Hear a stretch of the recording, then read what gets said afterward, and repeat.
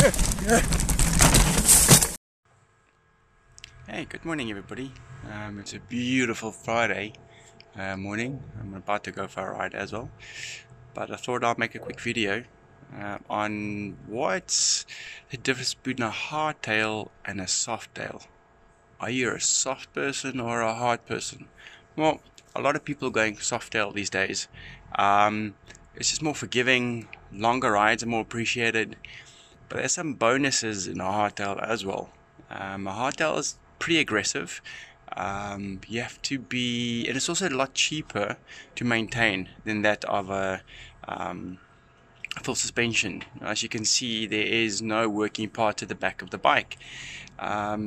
Also, with a full suspension,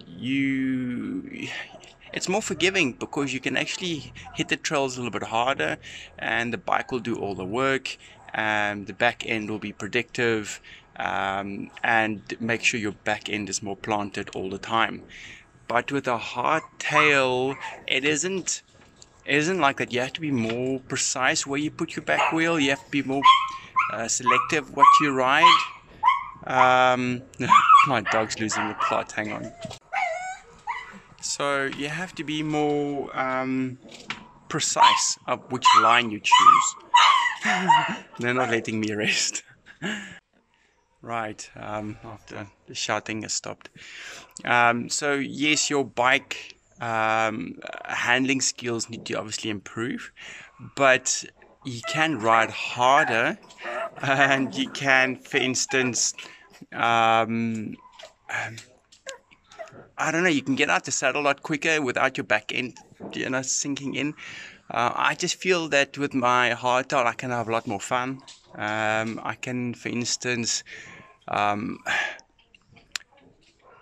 I know where my back end is all the time. Where with a softtail, your back end is kind of a swishy. Well, it depends on which bike you ride. Every bike has a different feeling.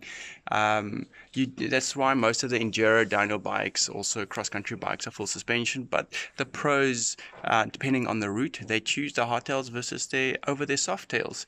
Julian Upsilon always had 2 to 3 bikes with him, and depending on the course of the World Championships, he chose that bike for the ride. But today I'm going to be riding my hardtail. As you guys can see, it's the green one. I haven't had it for a while because I needed new bling for it. I needed new cassette, new chain. But yeah, it's also, like I said, it's a lot cheaper to maintain. But again, each to their own. For longer days in the saddle, you want a softtail, obviously, full suspension, and also you want, if you're not, you're more in for the comfort of the ride, full suspension is the way to go, 100%. It's a lot softer on the body, or soft on the kidneys. Yeah, so it's not so hard, but if you want to have fun, a hardtail definitely will provide all the fun that you require. GMBN, the Global Mountain Biking Channel or Network, they covered this already. Blake Sampson covered hardtail or softtail, and he went down Whistler with his hardtail, and he had just as much fun. Granted, he couldn't hit some of the jumps or the areas as well as he wanted to, but he still did those. It was scary, but he did. And it proves to you that a hardtail can go as hard as a softtail can. But I'll see you guys again when I'm busy riding my hardtail, and I do another little video on that. But I'll see you guys later on the trail.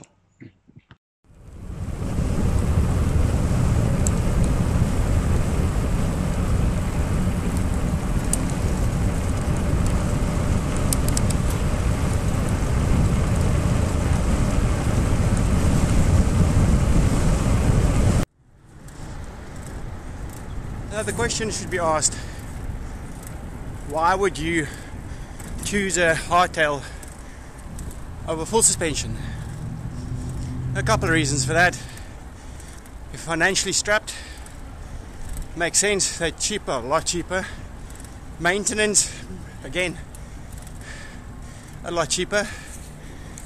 You get more bang for your buck with a hardtail.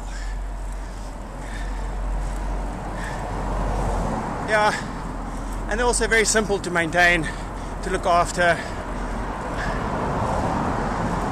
very little can go wrong. If it can, you know how to fix it. Also, you might feel that your skill level is not up to scratch yet for a full suspension, so you buy a hardtail. A big learning curve when you come to a full suspension, something to get used to.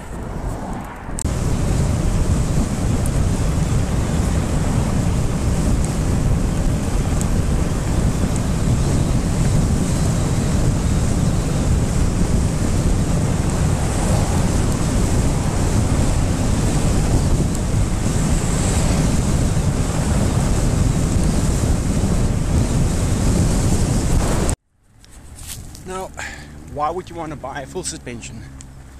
Well, there's a few reasons. Comfort. You're starting to race. You find your riding getting more technical. You are liking the downhills, which is more technical, rocky, rooty. Yeah, it's more progression than anything else. Where would you go from a hardtail? You go for a full suspension, and there's several variables in, or varieties in full suspension bikes you can choose from. You can go cross country Olympics, enduro, downhill, or mountain. It's all up to you to decide what you want to ride and how do you want to ride it. So again, I think it's more about progression. You learn on a hardtail, and then you move over to a full suspension. I think I live in a terrible place. With views like this, I don't know how I deal with it.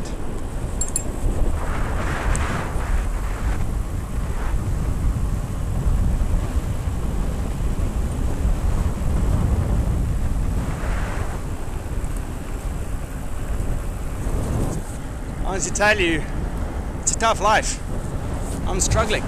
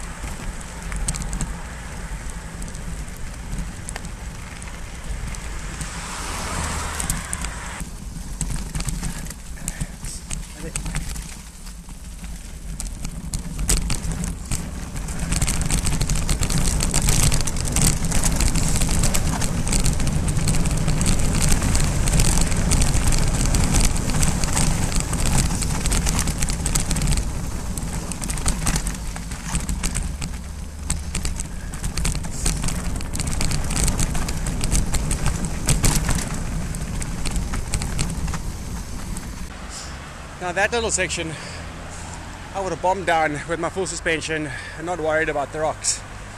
But with hardtail, it's a little more technical than that. You bounce everywhere, so you have to be very careful where you place or you choose your lines.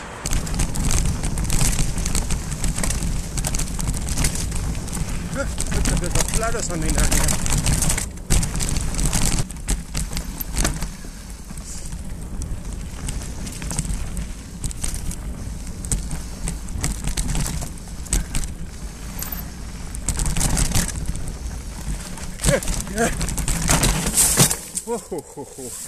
That was close.